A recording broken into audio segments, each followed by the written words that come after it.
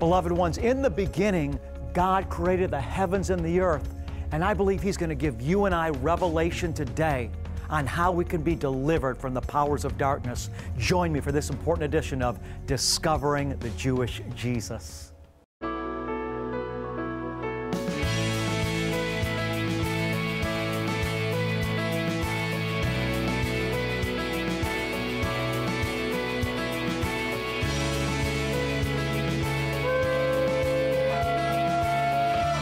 Rabbi Schneider is a voice crying out in our lost world, pointing mankind to Jesus today. Shalom, I'm Cynthia, Rabbi's wife. Beloved, we are so thankful for what God is doing in people's lives through this ministry all around the world. I pray right now that whatever you need in your life, God will minister to you as Rabbi teaches and preaches God's Word. God bless you and shalom, beloved ones. My name's Rabbi Schneider. Welcome to today's edition of Discovering the Jewish Jesus. We're in a very important series now I'm calling Self-Deliverance, How to Gain Victory Over the Powers of Darkness. Father God, we worship you today. We thank you, Father, that you sent your Son into the world to deliver us out of darkness and to bring us in to your marvelous light. Father, we want to thank you for your word and for the revelation that we receive from it. Jesus, your word tells us that you came to destroy the works of the devil. Father God, I ask you to activate your church through this ministry, through this broadcast today, that you would activate your church, Lord Jesus, to rise up in faith, to pick up the armor of God, and to destroy the works of the devil from their lies and from the lies of others. Jesus, it's in your name and for your fame that we ask these things. Hallelujah and amen and amen. Beloved ones, I began this series last week. And last week I laid the reality of the fact that demons are real. Again, many people in our culture today, especially in the Western world, they hear the word demon and it seems like an archaic word to them. It seems like it's just superstitious, that demons aren't really real. People believe that back in the day when the Bible was written, they called those things demons, but they were really just medical problems. And they think that the things that the people of the ancient world called demons, they think that those types of manifestations that the writers of Scripture attributed to demons, they say, now that we know more, we know that they really weren't demons, but all these things, they say, can be scientifically and medically explained. But I want to ask you, beloved, this. Is the Word of God truth? Because Jesus said they were demons. And nearly 1/3 of Jesus' ministry, beloved, involved setting people free who were entrapped in darkness and who were having problems with entities that Yeshua called demons. And this wasn't just, beloved, in an isolated incident or two. It was everywhere he went. For example, listen to the book of Mark, Chapter 1, verse 39. Notice where the demons were. Mark 1:39. And when he, meaning Yeshua, meaning Jesus, when he went into their synagogues throughout all Galilee, listen now, he was preaching and casting out the demons. Let me read it again. And he went into their synagogues throughout all Galilee, preaching and casting out the demons. Where did he find the people that had these demons in this particular verse? They were in the synagogue. These were God-fearing people, beloved. These were the descendants of Israel. Jesus went into the synagogue and he was casting out the spirits with his word in the synagogue. And I want you to know today, I know by experience that many of us, all of us that are believers, still have to fight against what the Bible says, not flesh and blood, but against principalities and forces of spiritual darkness, which Jesus calls demons. I want you to understand, as I said last week, demons, they're personal beings. It's not just some general form of darkness. It's not just some general evil. The darkness that Jesus describes as Satan or demons, this is personal evil. It's evil with the mind, evil with intelligence, evil that speaks. Jesus said to the demons, what is your name? And the demon spoke to the man and say, "Our name is Legion, for we are many." I want you to know I've been fortunate enough to have much experience helping people that have had problems with demons and have seen all the manifestations that the Bible describes happening in the Gospels and in the book of Acts. I've seen that in my own ministry. I've seen people that are being delivered screaming and vomiting and foaming at the mouth and rolling on the ground and going into convulsions, especially overseas. I see these things. But, beloved, in the United States, in the Western world, I see people that, listen to me, beloved one, they're chronically depressed. And why are they chronically depressed? Do they just need a pill to make them feel better? And I'm not denying, beloved, the value of modern medicine, but if you think about it, depression is often caused by wrong thought patterns. Think about this. Depression is often caused by wrong thoughts. People are thinking thoughts that make them depressed. They're not thinking thoughts of hope. They're thinking thoughts of hopelessness. I want to ask you the question, where do thoughts come from? And I want to say that thoughts, beloved, emanate from the spirit world. Thoughts come from the realm of spirit. You see, God has thoughts, and we are encouraged and admonished to tie into His thoughts and to put our antenna up to listen to His thoughts and focus our mind on His thoughts. Paul said, whatever is lovely, whatever is beautiful, dwell on these things. But there are other thoughts that are being broadcast into the spiritual atmosphere that surrounds our life. Thoughts of hopelessness, thoughts of hatred, thoughts of jealousy, thoughts of addiction, thoughts of violence. Where do these thoughts come from? Do thoughts come from a chemical? Beloved, thoughts come from the spirit realm. And so many people today that we just think, oh, you know what, they're just depressed or they're just chronically anxious. And people think that the explanation for this is, oh, they should just go see a psychiatrist or they just need to take this pill. And again, I'm not underestimating the value of psychiatrists or pills, but I'm simply saying, beloved, at the end of the day, oftentimes, psychiatrists and pills can't cure the root problem because the root problem is wrong thinking, and stinking thinking, beloved, comes from the realm of the spirit. And the spirit that's causing this thinking, beloved, is the spirit realm that emanates from Satan and demons. We have a problem, beloved, the church in this world, in terms of being challenged with darkness. We have to be strong. The Bible says to gird ourselves. In fact, the Scripture says, young men, you are strong, the Scripture says. Young men, you are strong and have overcome the evil one. Jesus said that we must overcome in the book of Revelation. And I want to teach you, church, how to fight. We're not going to win this battle if we deny that demons are real. And I'm not saying that you wouldn't say, yeah, I see that demons are real, because I see that the Bible talks about them. I'm not just saying that, but that you would really allow yourself to recognize that some of the things that you're dealing with are demonic in origin. Now, just hold on and listen to me for a second. What am I meaning? I'm meaning if you are finding yourself worrying all the time, if you're finding yourself, beloved one, being tormented by fear, my question to you is, why? Where's the fear coming from? Where's the worry coming from? And I'm suggesting to you that it's emanating from darkness that the Bible calls demons. Demons seek to project their thoughts into our minds and into our hearts. I shared with you on last week's broadcast that here was King David, a man that loved God, a man that God described as being after his own heart. Yet the Bible tells us about David that Satan deceived him and led him to take a census, and David ended up reaping a punishment for that, discipline of the Lord. What happened here was Satan, and he was able to exert his influence over David. You see, David didn't know he was agreeing with Satan when he took the census. David thought it was his own thought, but it wasn't his own thought. Satan put the thought in his mind, but David didn't realize it. I want you to understand, beloved, we need to become enlightened about this.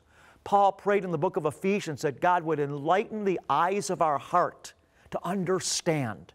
And I ask right now, Father God, that you would give your people, that you would give your church, that you would give these beloved ones of yours that are watching my broadcast right now understanding and revelation concerning the nature of reality that we live in. That, Father, we live in a spiritual world. Jesus, I think about your word in the book of Revelation. You said to your people, I know where you dwell, where Satan's throne is. Beloved, evil is real, and evil has an agenda. And the agenda of evil is to bring you down. The purpose of evil is to bring people into bondage. But Jesus said, you shall know the truth, and the truth shall set you free. And if you continue my word, you're truly disciples of mine, and you will know the truth, and the truth will set you free. Beloved, we're not going to get victory if we don't lift our head out of the ground and recognize the truth. You see, Jesus demonstrated how significant this problem of evil was by driving out demonic spirits everywhere he went. And again, it wasn't just with the heathen that didn't care about God, it was in the synagogues. God bless you, beloved one. I want you to hear, when you make a financial sacrifice to the Lord through discovering the Jewish Jesus, you literally are playing a part in changing people's lives. I have just a couple short testimonies I want to share that I just received. This is from Calais in Texas. He writes, I want to thank you. Through your ministry, I've recently been delivered from anxiety, and then he goes on to say, that has haunted me my whole life. And it's not just in the United States that lives are being changed. All over the earth, Discovering the Jewish Jesus is being broadcast. And beloved ones, it's because of you that are making financial gifts that we're able to do this. Here's one from Bendigo in Nigeria. Here's what he writes. I really can't fully express my gratitude to Rabbi Schneider for the knowledge and insights he's given me. He has cleared all my doubts about the connection Christianity has with Judaism. And now I can truly see myself as a child of Abraham. And then he writes, although I am not a Jew. And that just thrills me, that people are able to receive the love and favor of God that's on their life through the teaching, beloved ones, through discovering the Jewish Jesus. I want to thank you for making this possible. Thank you for your gifts to the Lord through this ministry. Now, back to today's program. Now, how is it that demons can gain entrance into people's lives? How does it happen? And beloved, the Bible gives us several channels. The Bible helps us to understand several ways in which demonic entities can enter. I want to begin today by looking at what may be the most common form of entry points for demons. And this is, beloved, through the entry point of what I'm calling generational curses, generational spirits, meaning that spirits, beloved, move down through family lines from one generation to the next generation. In other words, if you had a mom that worried all the time, chances are that you've had a struggle with worry. And probably your mom's mom or dad worried all the time. And again, as I indicated earlier, where does worry come from? It emanates, beloved, from the spirit world. And so demons can gain entrance into our lives, beloved, because they've been in our families and they're passed on from one generation to the next. It's the same way in the natural realm when you go to the doctor's office. When you go to your doctor's office, what's the first thing they have you do if you're going for the first time? They give you a long questionnaire to fill out, right? And they ask you all these questions. Is there any history of heart disease on your mom or dad's side of the family? Has your mom or dad, they ask you, ever had diabetes? And they give you this long list of questions wanting to find out not only what your health history is, but they want to know what your parents' health history is. Why? Because they know that there's a great propensity for the physical problems that your parents had to be passed on to you. And in the same way that we see physical problems passed down through families, in other words, if there was a history of heart disease in your family, the doctor wants to know because he knows that you then may be vulnerable in that area. In the same way this is true in the natural realm, church, it can also be true in the spiritual realm, as I've been describing.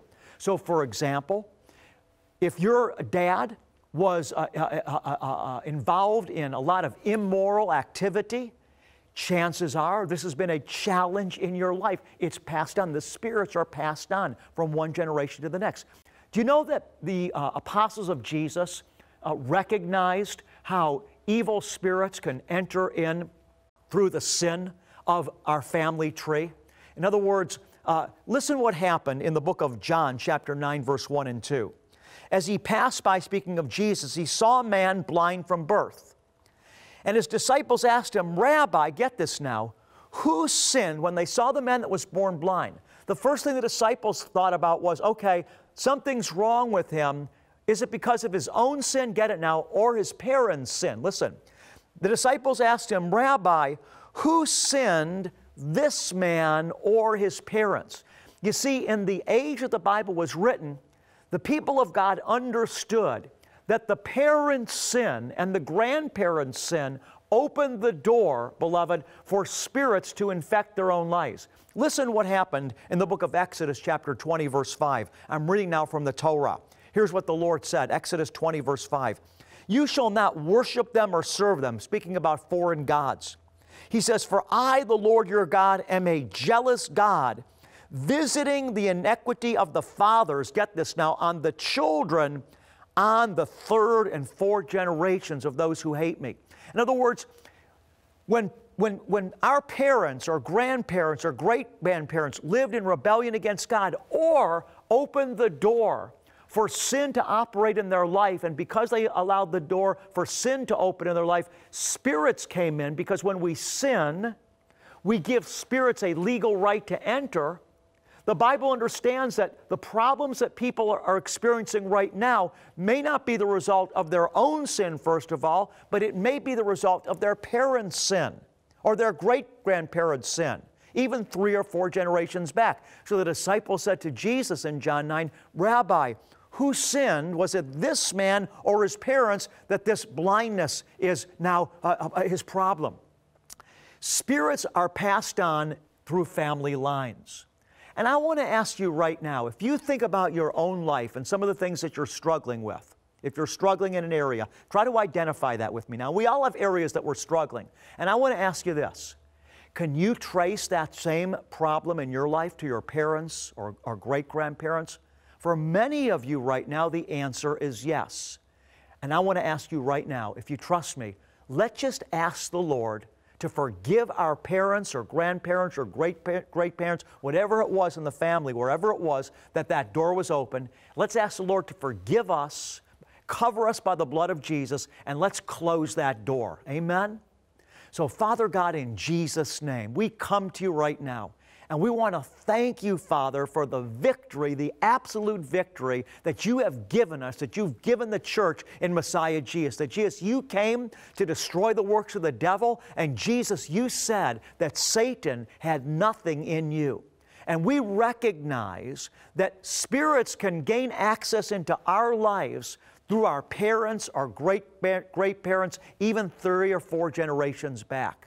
And right now, Jesus, we bring you our entire ancestral line, our parents, grandparents, etc., 3 or 4 generations. Jesus, we ask you right now, wherever the door was opened for demons to enter my family that are now plaguing me, Jesus, I ask for your forgiveness. I ask you to cover it by your blood. I ask you to forgive me and cover me by your blood. And Jesus, in your name, I renounce Satan. I renounce every demon of darkness. And Jesus, I ask you right now to help me to shut the door so that demons of darkness can no longer gain entrance to me through the generational sins of my past. Amen and amen. Jesus, we close the door right now for sin and demonic power to be affecting our lives right now because of our past generations. This is a real phenomenon. Once again, people that worry all the time, depressed all the time, alcoholism, spirits of obesity, spirits of all types of spirits of fear. These spirits, beloved, often began not in your lifetime, but you actually entered the world with these spirits plaguing you because they had been in your family. But praise God, in Jesus, we crush Satan under our feet, and Jesus has come to deliver us out of darkness and to bring us into His marvelous light. Now, the second way that demons enter, beloved, and I'm going to have to continue on next week's broadcast, but the second way demons enter is through our own sin. When we sin, we step outside of God's covering, and we actually open the door for demons to gain access into our life. Remember, Jesus said to the woman, He said not the woman, but the individual that He delivered, He said, listen, He said, sin no more, that nothing worse will befall you.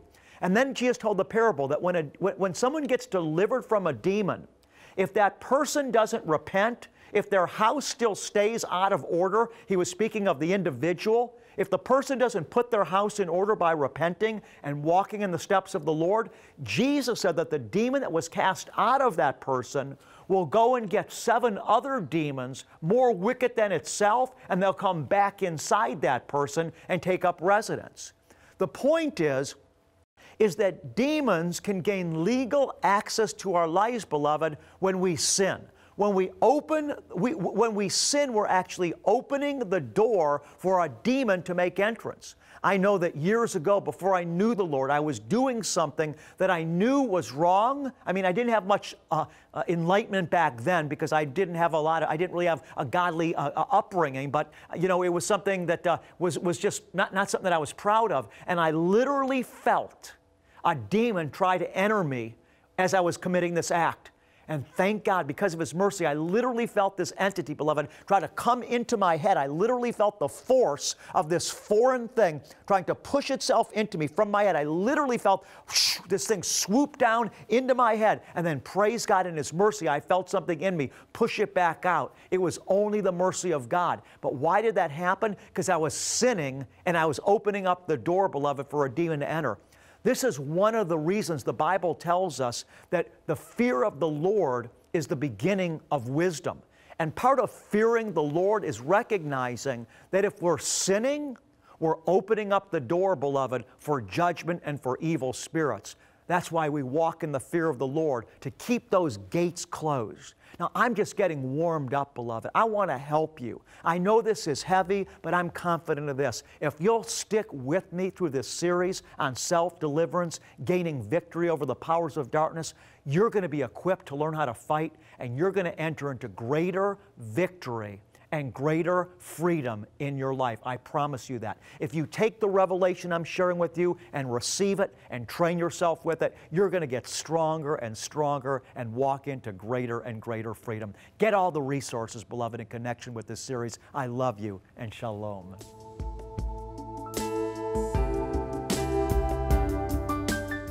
Beloved ones, I know that if you sat through this broadcast and listened and watched with an open heart, your life is being changed by it, and the reason is because it's God's Word. During the middle portion of the broadcast today, you heard me read some testimonies of people's lives being changed from around the world. It's not only people's lives around the world that are being changed through discovering the Jewish Jesus, but beloved, many of your lives have been blessed and you've been helped through this ministry. I want to ask you to financially support us. Beloved ones, without you, I can't teach the gospel through television and on-the-ground mission crusades around the earth. We really are partners together with the Lord, and the Bible tells us that when we're receiving from a ministry, we should bless that ministry financially so it continues to operate. I want to thank you for your financial gifts today. Do what the Lord tells you to do. I promise you, you'll be blessed, because God always rewards those that obey Him. God bless you, and shalom. Here is how you can partner with us. Send your tax-deductible gift to Discovering the Jewish Jesus, P.O. Box 777, Blissfield, Michigan 49228.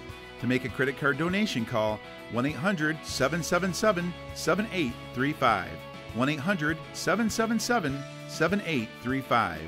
To donate securely online, go to discoveringthejewishjesus.com. To show our appreciation, we will send you an audio CD of Rabbi Schneider's Message of the Month, as well as our most recent newsletter.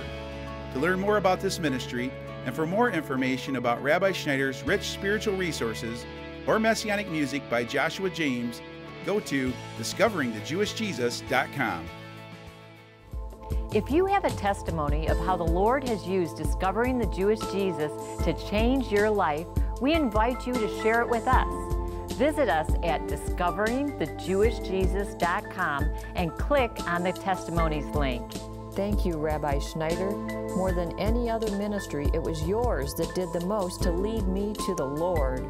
I watch your show all the time, and I have grown spiritually by leaps and bounds as a result.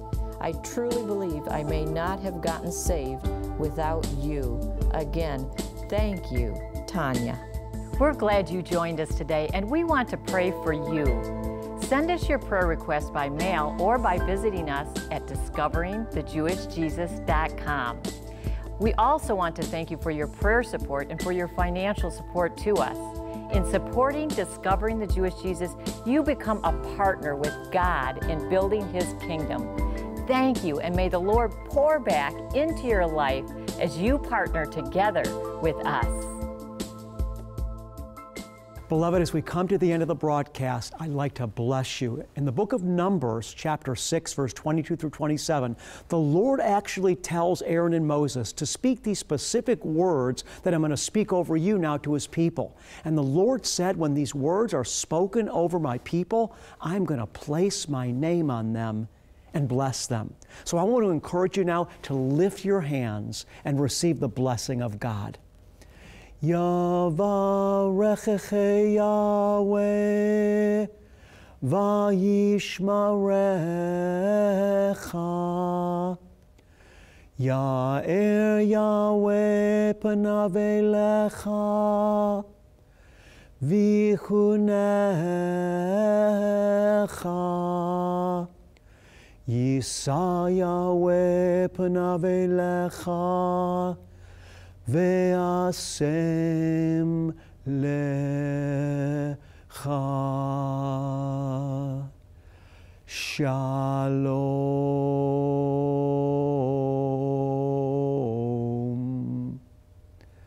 The Lord will bless you and keep you.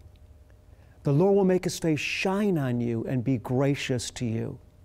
The Lord will lift you up with His countenance, and the Lord will give you, His children, His peace.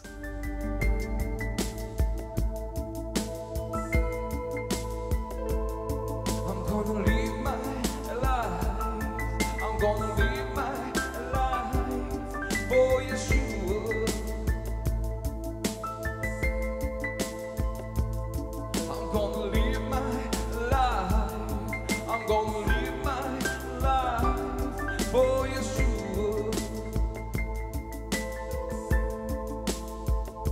As the deer longs for the water, so my soul longs for you.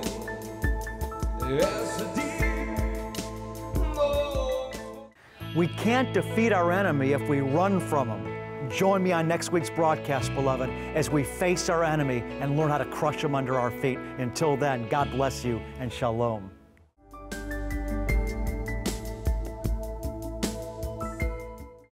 Looking for inspiration, truth, and power to make it through your day? Connect with Rabbi Schneider on Facebook and Twitter 24/7. Keep up to date on our events, crusades, new resources, and much more. Visit twitter.com/Rabbi Schneider or visit Facebook and search for Discovering the Jewish Jesus.